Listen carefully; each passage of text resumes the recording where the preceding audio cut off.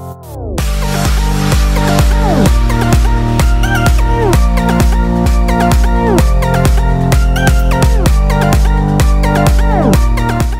guys, what's going on? Spidey here. I've been playing a lot of games recently and I've noticed how good the graphics on Android and iOS and all mobile devices are getting, so I thought I would do a graphics comparison between the last generation consoles and the current mobile devices.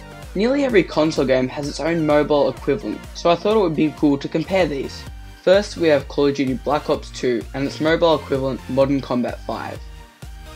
On the left of this video we have Call of Duty and on the right we have Modern Combat. Graphically, they both look pretty good, with Modern Combat holding its own against Call of Duty.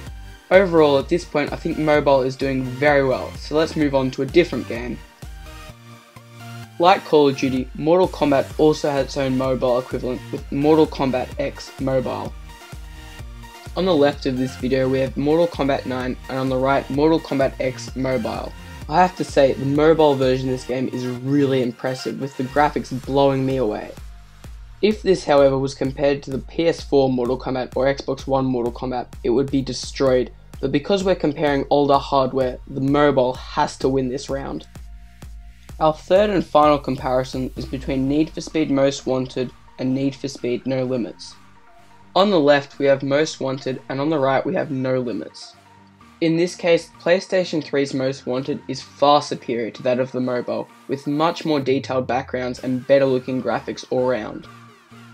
It's no surprise that the mobile falls short in certain areas, but really, we are looking at mobile devices, they can only get better. I expect in the next few years to see so much better games as the hardware improves. As it stands, mobile has also got full console games on it. They don't look as good as the full console versions, but they're still playable.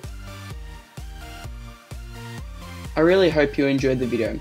Make sure to like, comment and subscribe to see future content from this channel.